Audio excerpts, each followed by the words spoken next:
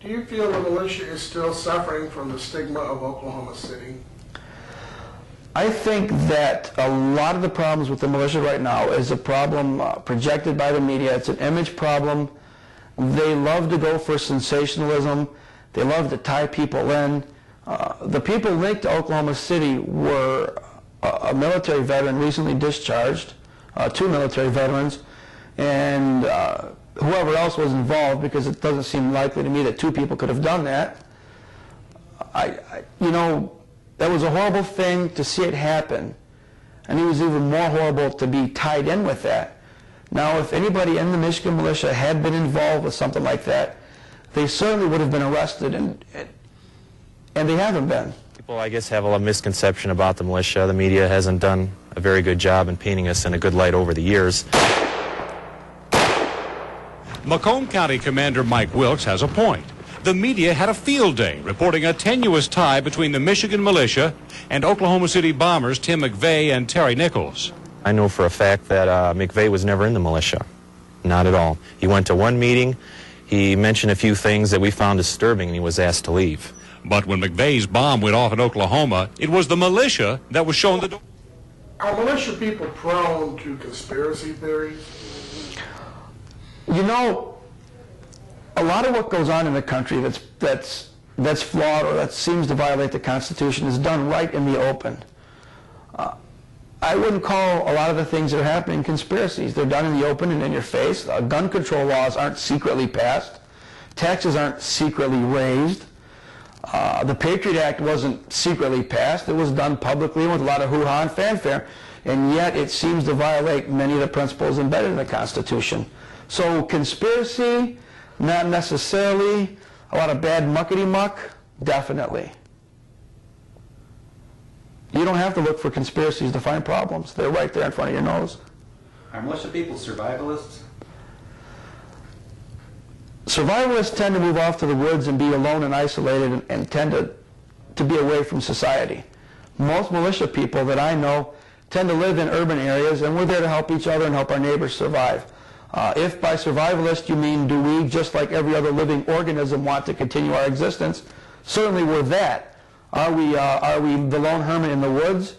No, only a few of us are. Most of us live in or near the city, and we're willing to work with our neighbors. I've got no want to go out and shoot anybody. That's not me, you know. But I want to have the safe power to know that I know how to take care of myself if the need. Are there women in the militia? Yes. Several are qualified level 1. They are excellent shots. They are serious. I wouldn't cross them under any circumstances. And yes, there are women involved. There are. And there need to be more. Hi, come and shoot. Is the government going to target me if I join the militia? And furthermore, why should I get involved? One, if you're asking if the government's going to investigate you for doing perfectly legal things, you need to stop, look at why you're even asking that question. If you think the government targets people for things like that, you probably have America mistaken for something like Nazi Germany or East Germany or the Soviet Union. Here the government's not supposed to target you for doing legal things. So if you're asking that question, something's wrong. You should get involved because it's your right and it's your duty, and because things like crime, invasion, tyranny, and terrorism happen everywhere. They happen daily. And if you participate in learning how to defend your life, your liberty, your property, and your Constitution, then by being educated, active, and armed, you can live in a safer, freer society.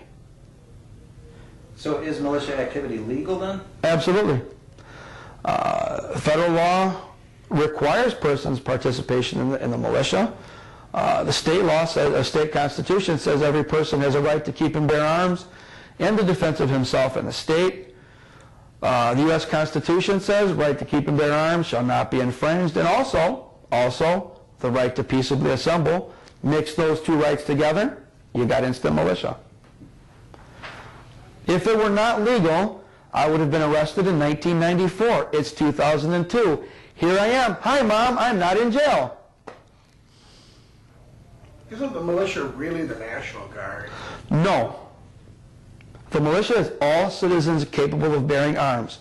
There are many citizens who are capable of bearing arms who are not in the National Guard or the Reserve.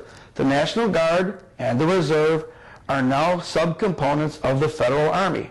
That's not a bad thing, that's just the way it is.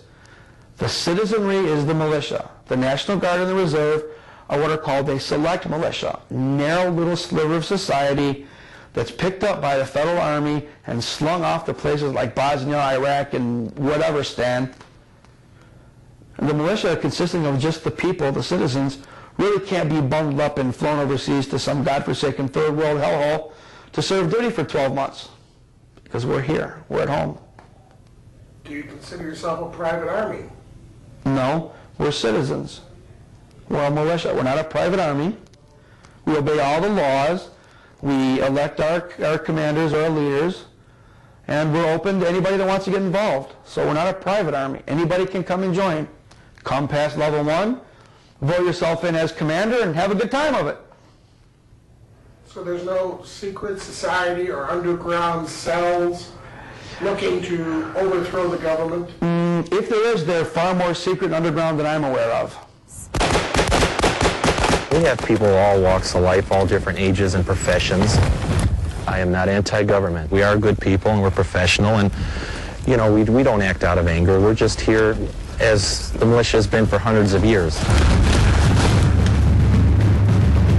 After the Oklahoma City bombing, many people left the organization. But since the September 11th terrorist attacks, the Michigan militia tells us there's been a resurgence. Membership is increasing. More people want to join the group. I think it's great. I think every citizen should do anti-terrorist training. And even though there's been no formal recognition from Washington, these men and women are big believers of anti-terrorist paramilitary trainings. I believe in freedom. I believe in honor. I believe in doing what I can to protect the people of this country. And I'm proud to be an American, and I do what I can to serve this country.